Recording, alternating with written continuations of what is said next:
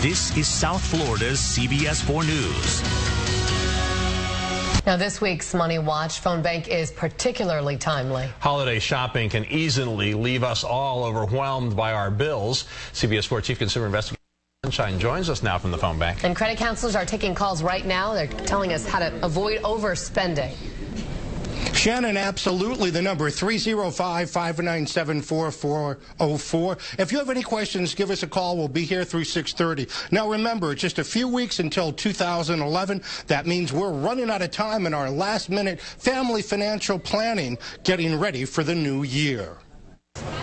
Paying off holiday bills, tax planning, healthcare spending accounts, insurance options for next year. It's all challenging family budgets, and we're running out of time. So how important is our money management before the end of the year? The answer is it's extremely important, and the time is to do it now. I would first say for those folks who have preparers, whether it's your tax preparer or your financial person, get in touch with them now to see those last-minute things. There are several things.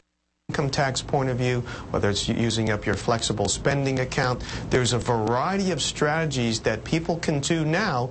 Come January, they'll be off the table, though. Ask yourself these questions. How much do I owe? And what will my yearly income be this year? Am I withholding enough on taxes to avoid a bigger tax bill next April? Do I have any money left in any flexible spending accounts that I may need to use or lose?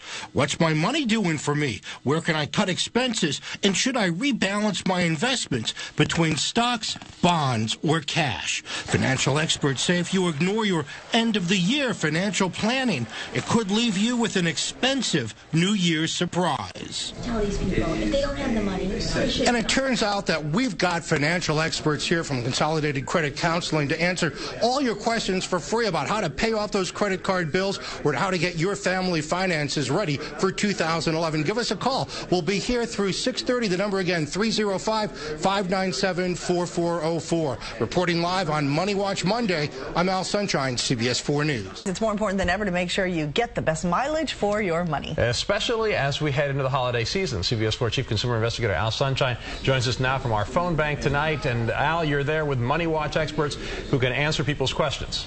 Absolutely, Antonio. Cynthia, with me now is April Lewis Parks of Consolidated Credit Counseling. Do me a favor, the most important thing that shoppers need to remember right now is they're hitting the malls and the stores and online.